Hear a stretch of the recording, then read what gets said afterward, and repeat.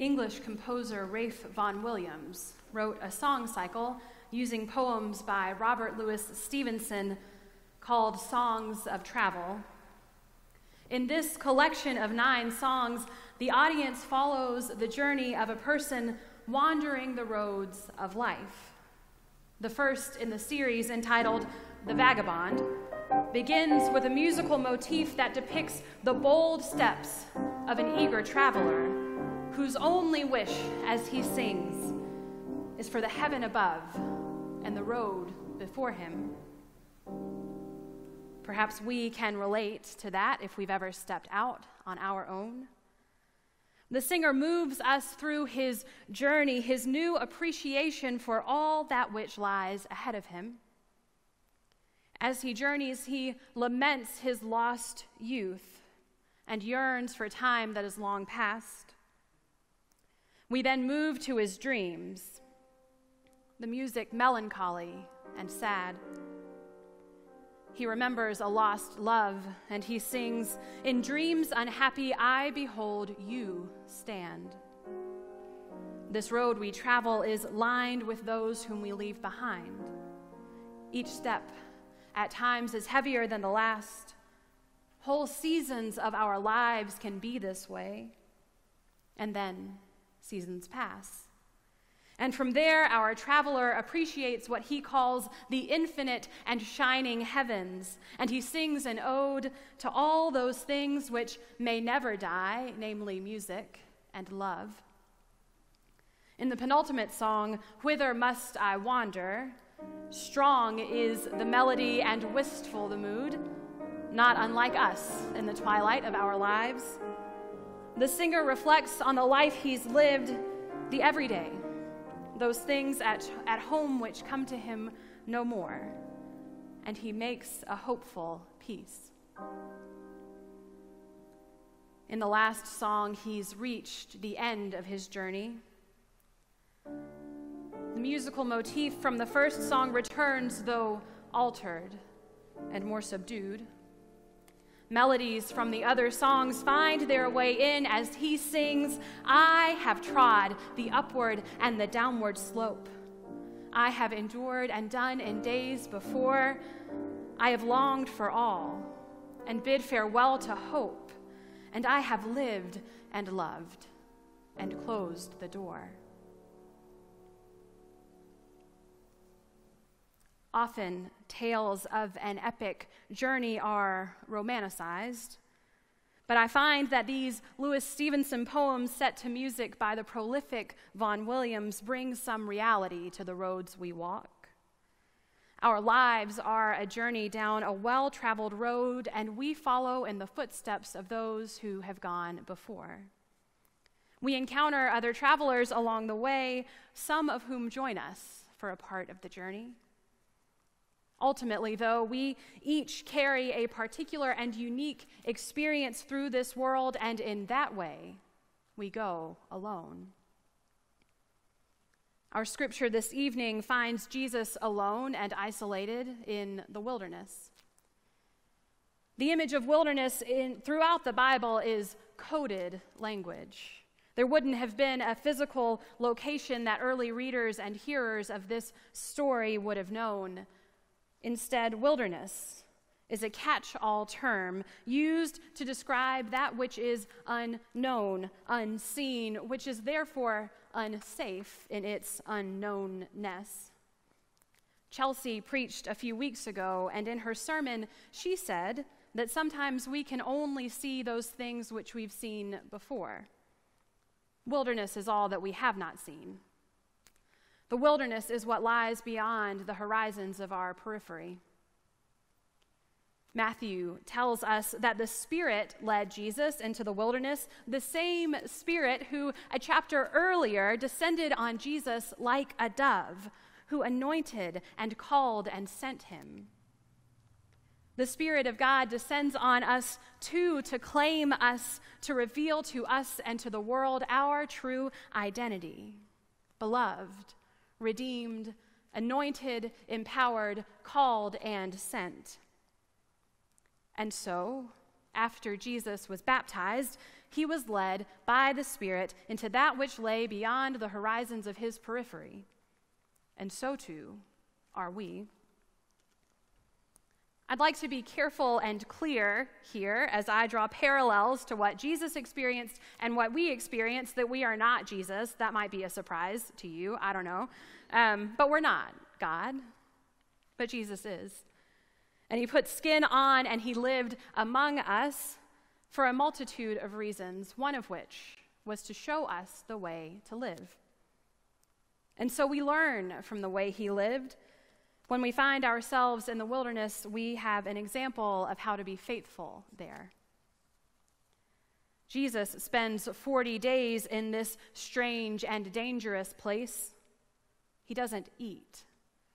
Famished, he nears the end of his time. He can see the light at the end of the tunnel. Hope for the close of his ordeal illuminates his darkness. And it is precisely, and I would bet intentionally, in this most vulnerable place that the tempter appears. I don't want to get bogged down in a conversation about whether or not there exists an anthropomorphic red devil with horns and a tail and a pitchfork, or bogged down in the mechanics of Jesus' temptation in the wilderness. For better or for worse, I'm not convinced of the existence of that little red devil with a pointy tail, but I do very much believe in evil. The forces of evil are at work in our world every day. Evil rears its ugly head. It gets into our own lives and the lives of those we love. Whatever the mechanism of their existence, the powers of evil are embedded in some of the very structures we've built in our world. We live in a world of divided priorities, attention, and reality. This passage tells us that God walked among us and still evil held court in his presence. I have read and reread the Harry Potter series probably 15 times, which my husband can attest to. I first encountered Harry and his friends when I was 11. The series taught me the value of friendship, how to persevere in the face of hard times, and to choose good in the face of evil, even when that choice is unspeakably hard. The series got me through the isolation of mean girls and the heartbreak of unrequited crushes and a whole host of other harder and uglier things through the course of my adolescence, and so I'm drawn again and again to that straggly teenager with a penchant for rule breaking and his ragtag group of friends when I consider Jesus, a man with a ragtag group of friends who's also in the habit of breaking rules. There is a story revealed to the readers in the 7th and final book of the Harry Potter series, The Deathly Hallows. Now, I might spoil something for you if you haven't read the book, so consider yourselves warned, although you've had like 8 solid years to pick it up, so I don't know. The story is the tale of 3 brothers. These brothers encounter a river with rushing water on their path, and the bridge has collapsed. Being magic, they simply conjure a bridge to pass. But death usually waits there at that river, and death doesn't appreciate being robbed of 3 victims, and so death meets them halfway across. Death is not pleased that he's been robbed, so he tricks the brothers and tells them to ask for anything they wish since they've defeated him. The first brother asks for an unbeatable wand, an unbeatable weapon, and so he's granted it to great success, until it's stolen from him in the dead of night after another man slits his throat, and death claims the first brother. The second brother takes a stone from the river and asks that it be turned into a stone that can resurrect the dead. He uses that stone to bring back his lost love, but she is changed, a shadow of her former self, and he dies driven to madness. And death claims the second brother. The third brother asks for a way to be concealed from prying and wandering eyes, and so death hands over a cloak of invisibility.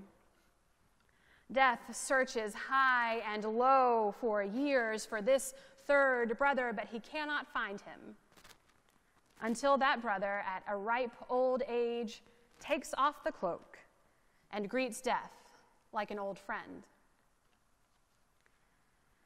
The way that Jesus is tempted is not so unlike the way the brothers were by their tempters' offers. They're tempted by power, happiness, and anonymity, a way to defeat death. Jesus, too, is tempted with these offers, and his tempter, the ultimate tempter, goes after who he is at his core, his identity. If you are the Son of God, turn these stones into bread. But it is precisely because Jesus is the Son of God that he resists. The cunning tempter changes his tactics, but the heart of the matter remains the same. If you're the Son of God, then throw yourself from this high point. Surely angels will rescue you.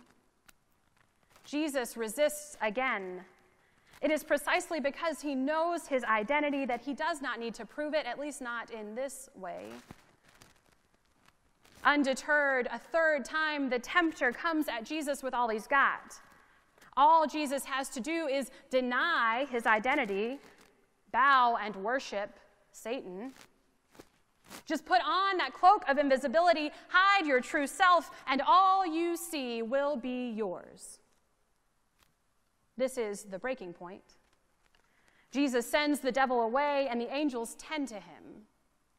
Jesus, fully human, knew what we confess in the Westminster Catechism, that the chief end of man is to glorify God and enjoy God forever.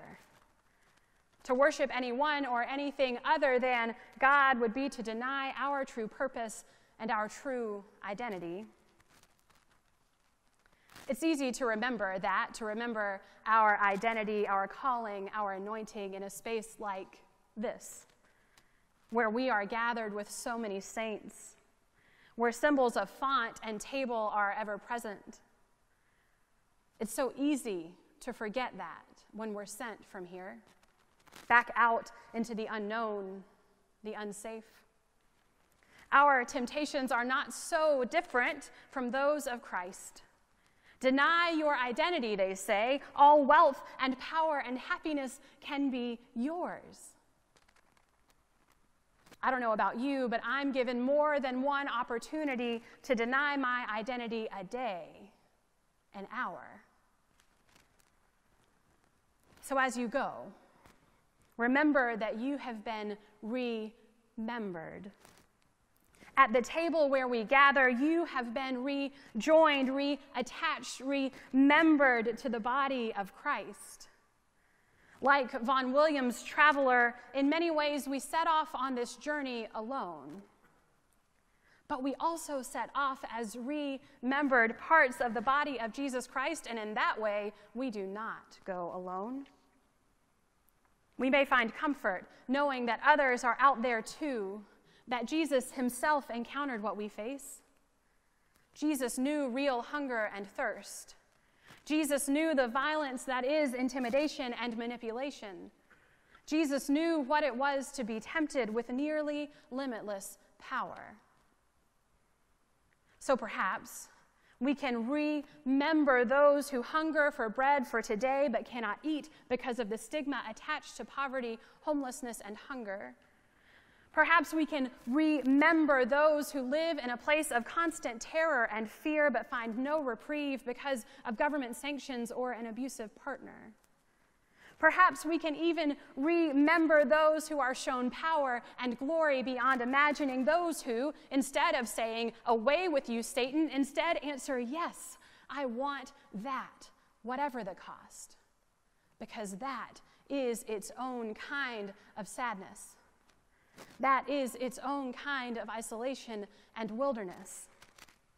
In saying yes to limitless power, you are robbed of your true identity as beloved, redeemed, anointed, empowered, called, and sent. There is, perhaps, no greater wilderness than that. The kind of solidarity we encounter in the wilderness is a kind of solidarity many of us have found in the waters of baptism that we proclaim each week at this table. Each of us, weary travelers who have trod the upward and the downward slope, gather with Christ and with the saints present and with the saints who have gone before. But our gathering, our remembering goes beyond that. We gather too with the saints who planted seeds of grain, whose hands plucked grapes from their vines. We gather with those factory workers who make the plastic which contains and preserves our ordinary elements, with those drivers who carry our holy meal across the long haul, with those hands that stock supermarket shelves. We gather with those who carved this table, who formed these vessels. We gather with those who will sweep these floors long after we've supped and gone. Their stories are inextricably linked to ours and ours to one another in this holy mystery, this holy meal. Out of the waters of baptism we are called, and into the wilderness we are led. We come back to this table every so often, our perspectives a little broader. We come, weary travelers, to be strengthened and encouraged and reminded that we are beloved, redeemed, anointed, empowered, called, and especially that we are sent. Sent to those places which lie beyond the horizons of our periphery. In some ways, all of life is a wilderness journey. Thanks be to God that we do not go alone. Amen.